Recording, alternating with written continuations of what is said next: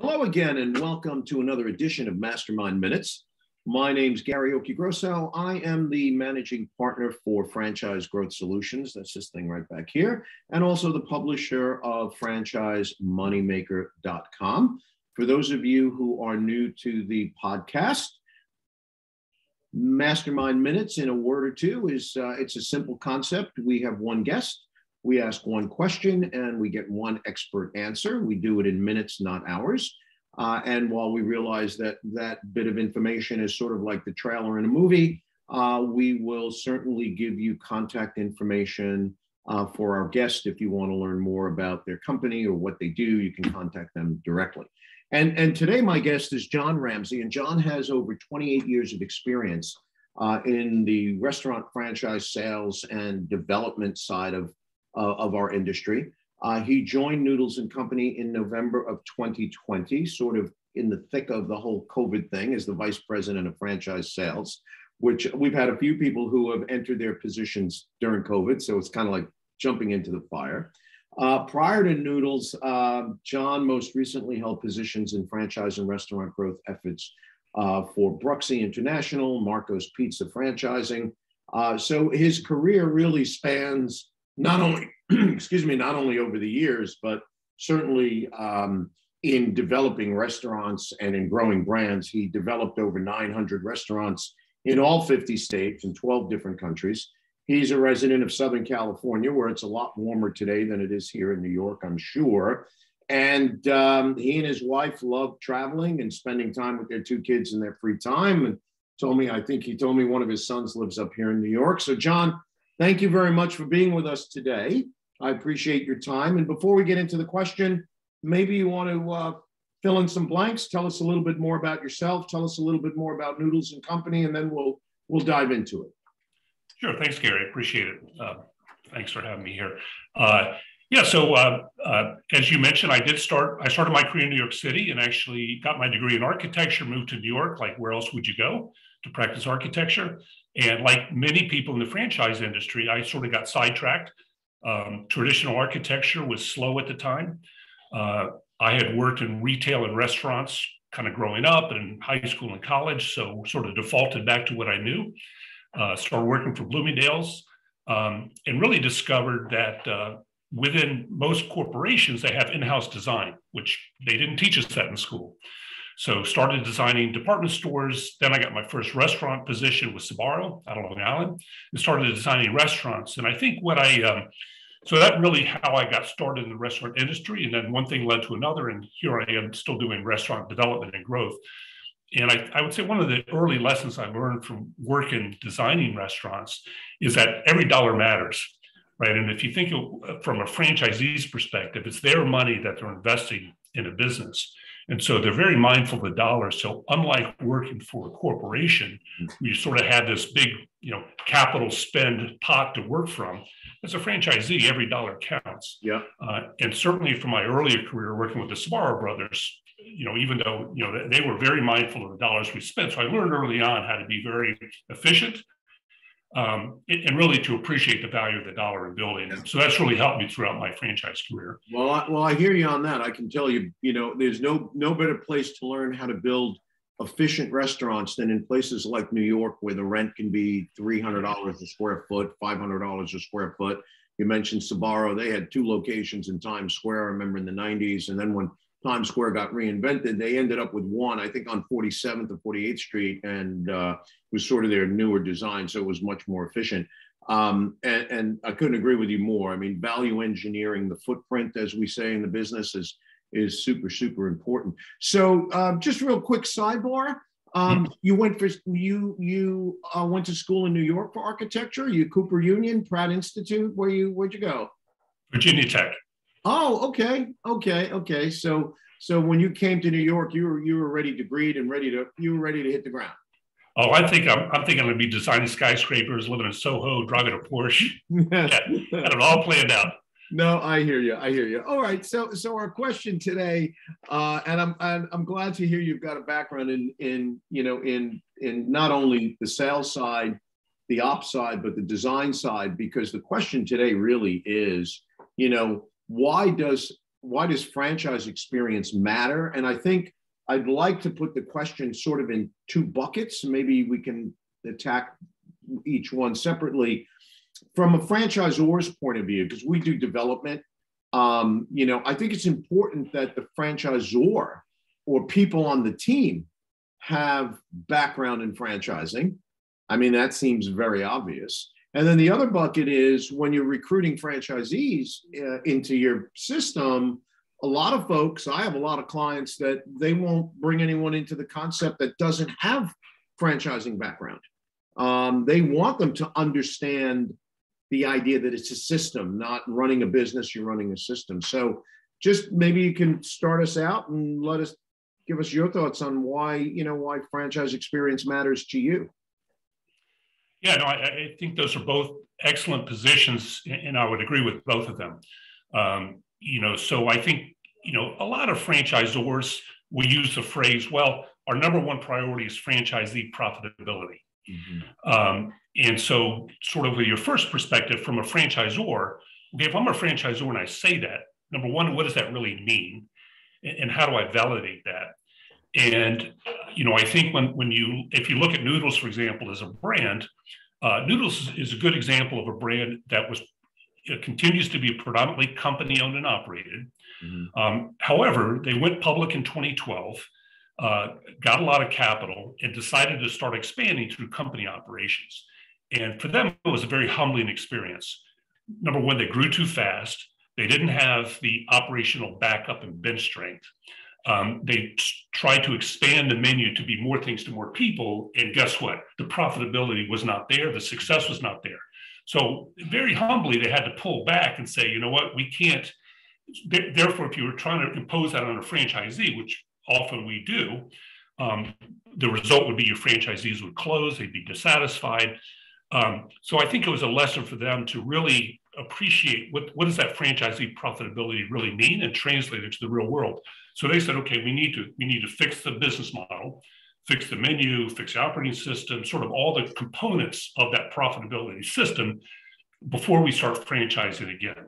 So, sort of from a Noodles perspective, and I think that was, and so when I started talking with the brand, and by the way, I have a long history with the brand, but when I started talking about joining them, that to me was a really important piece, that sort of humility and appreciation, and really be able to articulate what does franchisee profitability mean from a franchisor perspective. From a franchisee perspective, the experience, and so you pose an interesting dilemma, right? Is that often we say, oh yes, we want to recruit franchisees that either already have restaurant experience or already franchisee experience. I think to me, that's always been throughout my career. It's been an interesting conversation because some franchisors at a certain point, they say, okay, well, that's great, but we need to grow. We need the fees. We need the funds, right? So they sort of say, well, we'll make an exception this time, continue with this person. Other brands, I think, stick to that strategy and say no. And so I look at it from a perspective to say, well, what is it about being a franchisee and what is it about being in the restaurant business that we can really identify what are those key traits and characteristics of an individual? And so I've taken that a step further and say, okay, well, it's one thing to say you just have experience, but let's now break down what does the experience really lead to? So for example, operating a restaurant, it's not for everybody. It's not that it's more difficult than working in the corporate environment, but it's just not for everybody. It's a different experience. Being a restaurant franchisee, not only are you running restaurants, but you become a real estate person, having to find sites, become a development person, having to sign construction contracts and pull a building permit. You become, the social networker within your community and having to connect with the Chamber of Commerce, charities. So to me, you become a small business owner. So there's there's these other components of being in the restaurant franchise business that you need to evaluate. And often I have found that some of the best franchisees I've worked with didn't necessarily start in a restaurant, but they had the vision and they had that ability to bring in people and surround themselves with people to start to fill in those key roles to be successful. So that's the way I look at it from a franchisee's perspective. Yeah, I certainly agree with most of what you said. I think that finding the key qualities, and when we say franchisees that have experience, what, to your point, what is that experience? I mean, if folks are good managers, if they understand how to develop people, which I think is key, develop people, if they understand deployment of capital, finding the right real estate, I think all of that matters, whether they've run a restaurant or not. And the reason I say that, it's kind of layered. First of all, I think it depends on a few things. It depends on the complexity of the brand. Obviously, if you buy a franchise that is a full service restaurant with an alcohol component with servers in it, that's a lot more moving parts than if you're buying a franchise that is either a fast casual concept or, I don't know, maybe it's an ice cream shop. So I think that certainly determines not only the level of experience, but the type of experience that you need.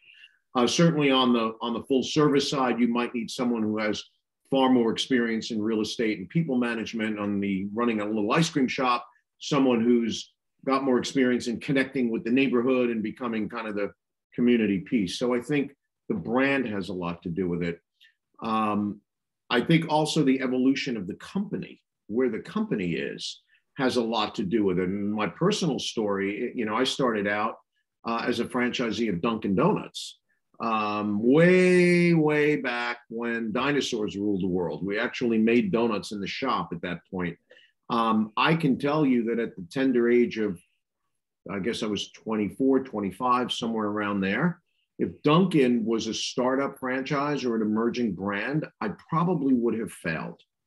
But their safety net was so robust, their systems were so proven out at that point, that they were able to take someone like me who had experience in sales and experience in some management. What experience do you really have when you're 25? Okay, let's be real here. But they were able to plug me into a well-developed system. So I think the level of franchisee experience is based on, what the brand does and where the brand is at in their evolution. Maybe you want to tell us a little bit about Noodles and Company in terms of where they are. And by the way, I appreciate the bloody nose story because I think it's great when a brand gets a bloody nose and goes, well, wait a minute, we're not doing that anymore. And why do I say that? Even though I'm not a big believer in company stores, but that's another discussion for another day. I think it's important that franchisors don't experiment with franchisees' money. So maybe you want to speak a little bit about how Noodles and Company focuses on developing their system for people with experience and people without. The last thing I want to just say to that is you sometimes bringing in people who have a lot of experience when you're a new franchisor, that could be the tail wagging the dog. So there's all these moving parts to it. I'm just curious your take on experience versus non-experience and how it relates to Noodles and Company. Yeah, so for Noodles and Company, I would say it's a significant part of our history and a significant part of where we are today, in all positive ways. So and I'm going to share a little bit of my personal story mixed in here because they're related. So please, Noodles started in 1995, so 25, 26 years ago. Actually, the founder originally was in New York City, and you'll appreciate the story. As you know, in New York, a lot of your food is takeout and delivery. They were sort of one of the originators of that model that now is everywhere, right? Well, if you wanted, depending on the type of food you wanted, you either call the Chinese restaurant or the Italian restaurant or the Greek restaurant, and that's what you got. And so his light bulb went off and says, gee, I love all these different dishes. They're all noodle based. Why can't I go to one place to get a different flavor that I would like, but still be a noodle based? If my wife wants pad thai and I want spaghetti and meatballs, we have to go to two separate restaurants. So that was the light bulb moment for him originating the brand. So we moved to Denver, Colorado in the 90s, started this concept, Noodles and Company. The whole idea being is to, with noodles as the base, to use different culinary techniques, Mediterranean, Asian, American, mac and cheese, and sort of offer a noodle-based menu, which is unique and different. The other thing that was not sort of unique and different, but key to Denver. If you think of two other brands in the 90s that started in Denver, one is Chipotle and the other is Qdoba.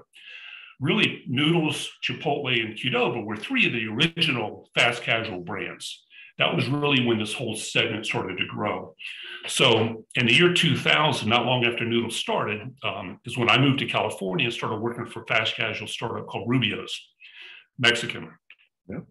And like a lot of us in the fast casual business at those early years, right, we look to our competitors, our peers, to see what are they doing? What can we borrow? You know, how do you differentiate your brand from a service standpoint, menu, et cetera? So we took a trip to Denver and mystery shop Chipotle, Qdoba, Noodles Company. Well, our chief operating officer at the time was so impressed with Noodles Company that he wound up leaving Rubio's and became the first franchisee of Noodles Company in the early 2000s. He lived here in Southern California, where I live. So the very first, or one of the very first Noodles franchises was here in Southern California, very close to where I live today. So my kids literally have grown up on Noodles. I've grown up with it. You know, I've seen the company evolve over time. So that's sort of my connection to it. Now fast forward, and I sort of alluded to before, that, you know, Noodles has gone through some, they went public in 2012. By the way, so during those years, growing the brand, one of the things that they learned very quickly, a very positive perspective, was that the brand itself traveled very well.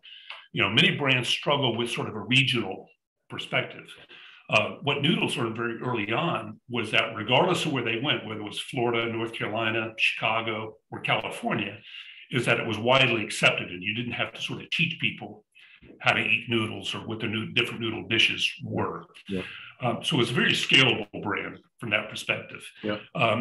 So I think they went public in 2012, really focused on company growth, sort of pulled back, realized that they grew too quickly, and really started to focus on the profitability. Well, some of the positive steps that were taken in the last 5 years were really around off-premise dining, really focused around employee retention, which if you now think about just those two alone, employee retention and off-premise dining, what have become two of the sort of standard bearers for being successful in a COVID environment, and it's those two.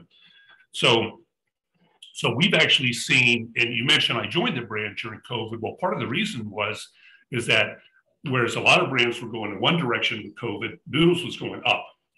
Off-premise took off, sales took off, and so the ability and opportunity to expand was there.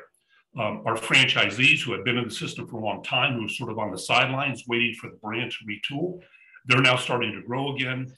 They were seeing record profitability from previous years. So it was really sort of a perfect timing for the brand to start growing and for me to join them. Yep. And I can see why. And you're right. I mean, noodles definitely travel better than fried chicken or French fries. I mean, that just doesn't work.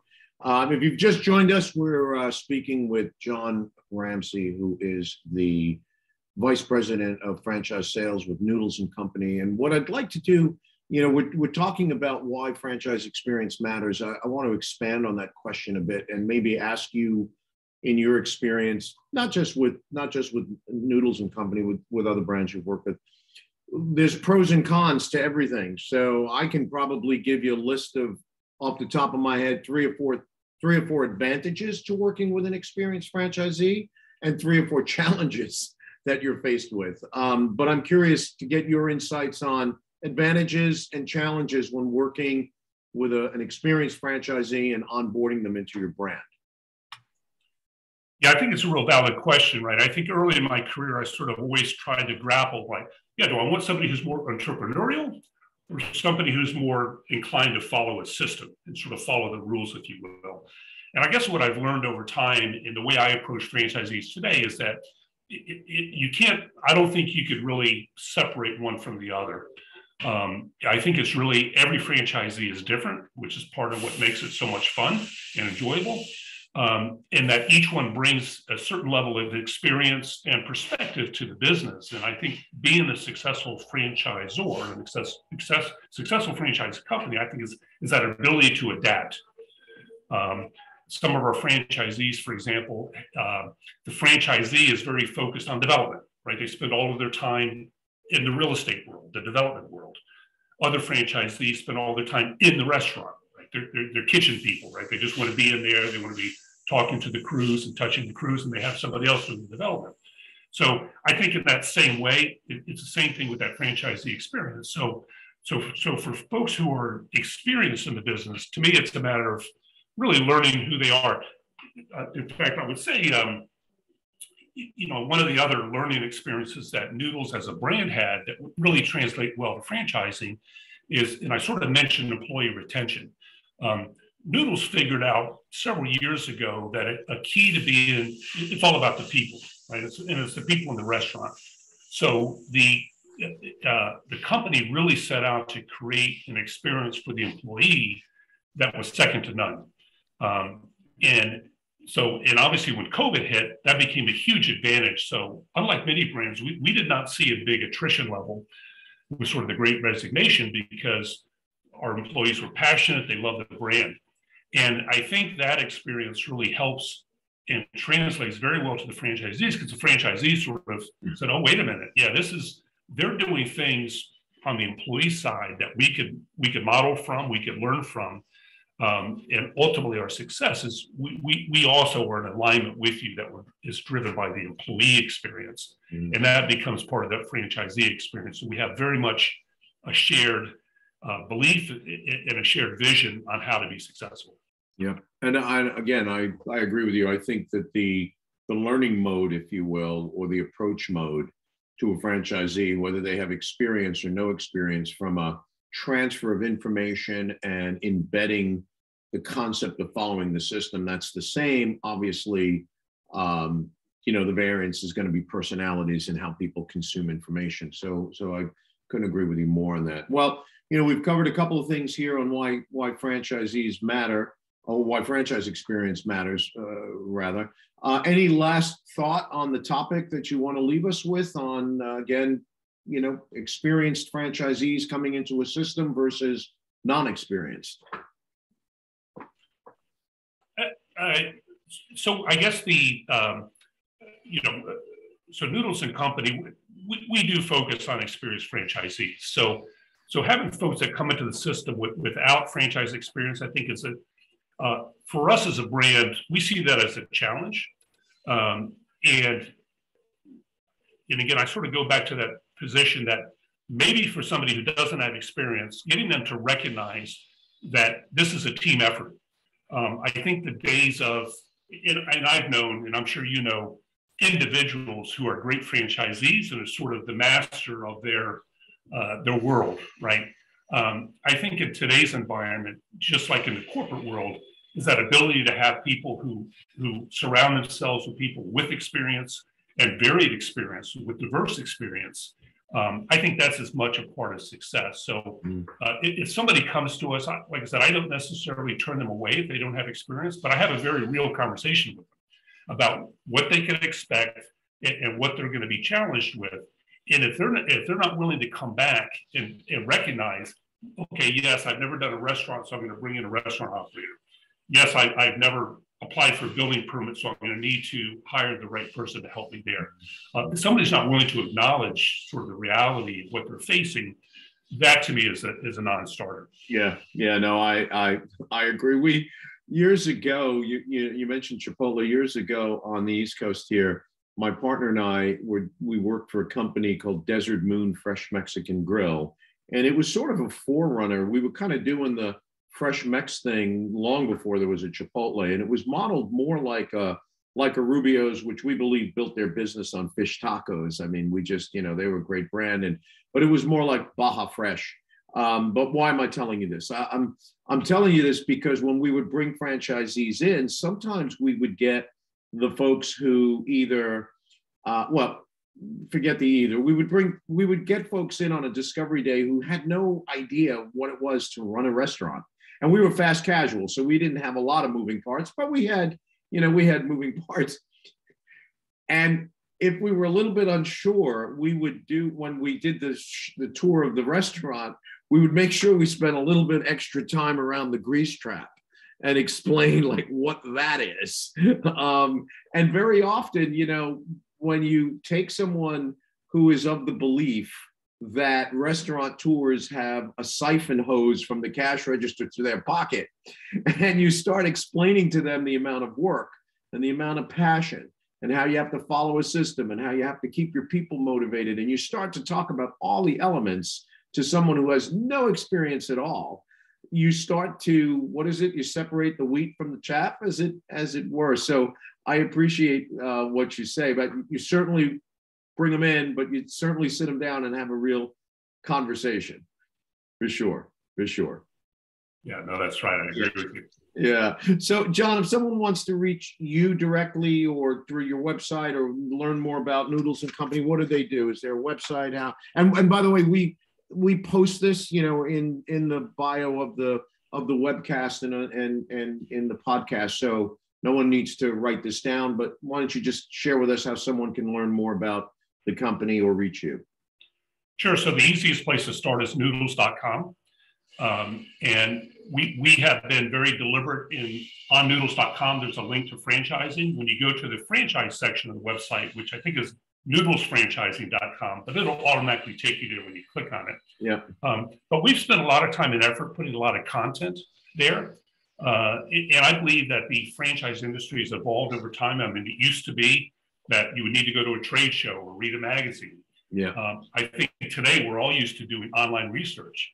And so it's not unusual that before somebody contacts me, I'll ask them and they'll say, oh yeah, I've spent 8 hours reading about you and researching you and Googling your name and press releases and reading all that. So we try to make it easy and create that franchise website with a lot of content, a lot of links to press releases, testimonials, investment situations. So really try to give people, because again, I'd rather have somebody come to me that's done all their research. And to me, that's also a good sign of that somebody's very engaged and willing to have a meaningful conversation. Yeah, no, I agree with you. You're preaching to the choir. I agree with you. I think the website is a great information tool, and it's a great way. So for those of you who want to know more about Noodles and Company, simple website, noodles.com. It doesn't get any simpler than that. That's great. John, thank you so much for being here. I may run into you in a few weeks in San Diego when I'm at the International Franchise Association convention. For those of you in the franchise world who don't know what that is, I would recommend you visit the IFA website. It's ifa.org and learn all about that. And I can't thank you enough for your insights. Great stuff. Thank you so much. Thank you, Gary. It's great to be on with you.